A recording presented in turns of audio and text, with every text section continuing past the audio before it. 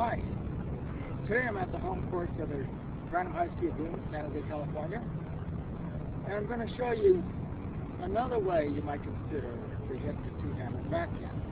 This one works for me quite well, and it's particularly good if you're older, not quite as loose and flexible as a young kid, and wish to get back a more graceful stroke rather than one that might be too tight, not whatever, but one that could be more great. Again, so even if you're older, you can probably learn to do this. And classically, of course, people hold two-hand backhand. Usually it's a left-hand dominated backhand as usual. Classic grip with the second hand here. Back, go straight through the hitting zone. Pull up. So you go like, okay. Now, what I propose to do, and what I've been doing the last couple of years, is it really gives me a lot more power than I've had before. Control and much more gracefulness, I think, much more fluid stroke. What I do, I take the same stroke, slip it all the way down to the butt of the racket, see that?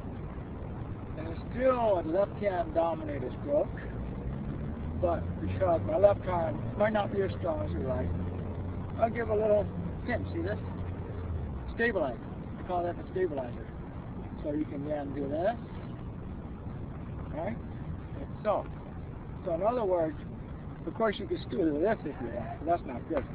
The goal is to have a nice long backswing with the racket face close to the ground, come up into the hitting zone, power it straight ahead, and let it whip around. So it looks something like this starting from the racket way behind you, a nice long stroke because you got the racket extended. It's a longer stroke. Boom. Like that. And of course, there's another variation you can do. You can go to a semi-western, come around to the next eighth turn, and then adjust your hitting spot further in front so you feel flat. And then get tremendous topspin if you wish to go for the excess topspin.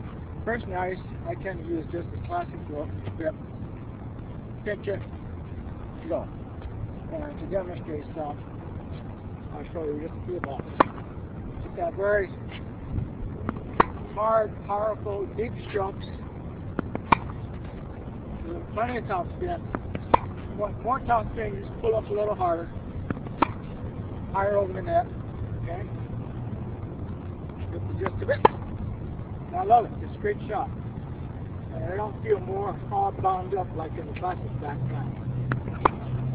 It's not a kid anymore. Kids can just do push really quick. It's really loose. When you pass 40, it's not the same. So you get the looseness back, you do that. Well, I'll demonstrate a couple where the semi-westerns come around on this side a little more. But then you have to adjust the thinking spot. Where are you going to hit it? So you go higher over the net, and it zips over and comes down. Okay? And emphasize the fact that it's really a left-handed forehand, which is great because when you're on the run and you can't get there, rather than doing even a two-hand backhand, you go to one-handed. The other thing about even this I call it the extended two-hand backhand, by the way. It gets you a longer reach, see? Otherwise, it would be a shorter reach with the hand up further up the racket. So, when you're on the run, you can hit a left-hander, what the heck?